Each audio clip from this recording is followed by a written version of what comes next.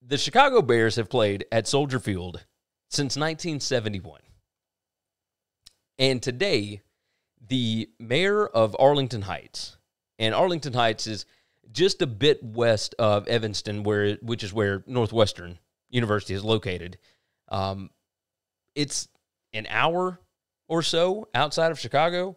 The mayor of Arlington Heights has put together, there's a group that's come in, and they are wiping out, I believe, an old track or whatever, and they are going to build a new entertainment stadium complex area. And he said that there is a strong possibility that the Bears are going to move out of Chicago over to this new complex in Arlington Heights. There are multiple other NFL teams that have done this, right? The Arizona Cardinals moved out of Phoenix, went over to Glendale. The Dallas Cowboys are in Arlington, Texas right now, which is, a little bit of a drive outside of Dallas, but is still between, Dallas and Fort Worth. There's other teams that do this. I never would have thought that the Chicago Bears would be a team that would do that. By the way, the 49ers are really located in San Jose.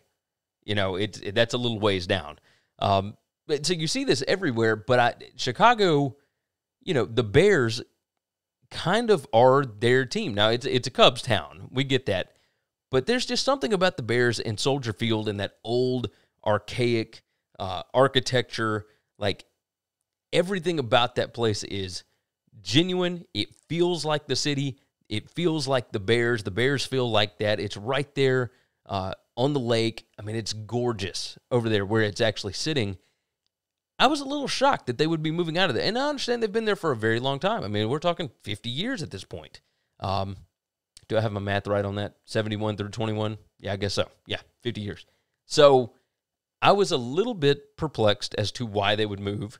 But if you're talking money, if you're talking about a new, updated, brand new stadium with all state-of-the-art stuff and whatnot, I suppose it makes sense. It would still shock me to see them actually move out of downtown Chicago, but I guess stranger things have happened. So who actually knows what will come of this? But that news coming out from the mayor of Arlington Heights was shocking to me, at the very least. Thanks for listening to the Winning Cures Everything podcast. The website is winningcureseverything.com, and if you want to connect with us, we're on Twitter at GaryWCE, at Chris B. Giannini, at Winning Cures, or you can email us, Gary at winningcureseverything.com or Chris at winningcureseverything.com. Subscribe everywhere you need to subscribe, and we'll see you soon.